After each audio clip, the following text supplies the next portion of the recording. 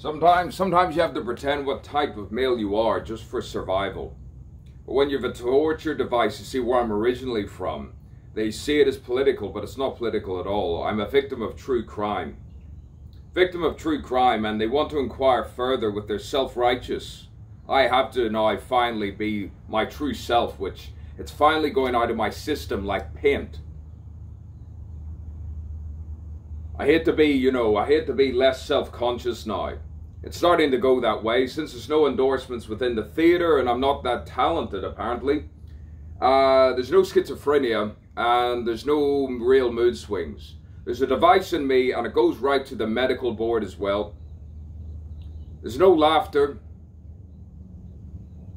If you have 3 citizenships,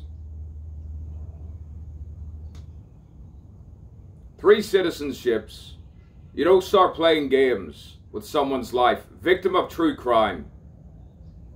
Point is, you take payoffs as a magistrate.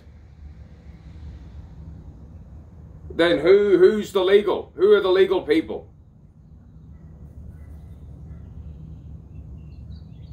I've been ensnared. They've ensnared me, but I've gone along with it.